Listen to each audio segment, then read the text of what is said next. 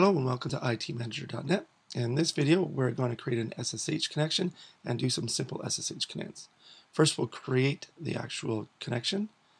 So from our menu of services, click on SSH and Telnet.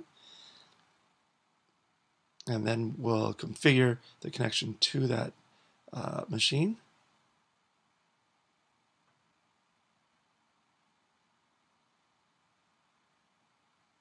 And I'm going to save it. And now I've created the connection. Now I'm actually going to connect to the machine and perform some simple SSH commands. Just enter in the password here, and then we'll click OK.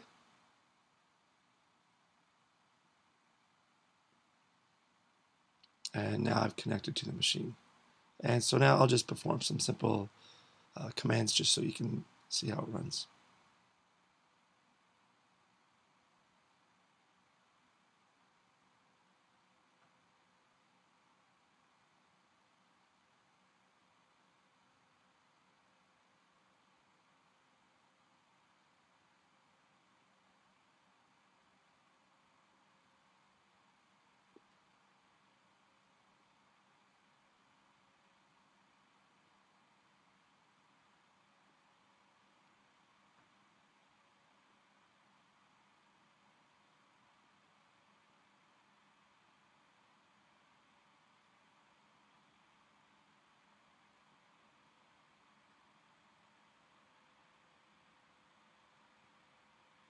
And there we go, simple commands. I'll just hide the menu here. That way we can see the full screen. I'll bring the keyboard back up.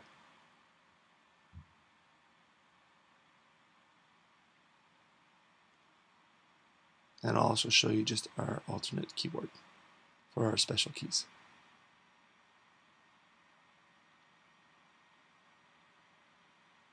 Go back to the regular keyboard, and then just simply disconnect.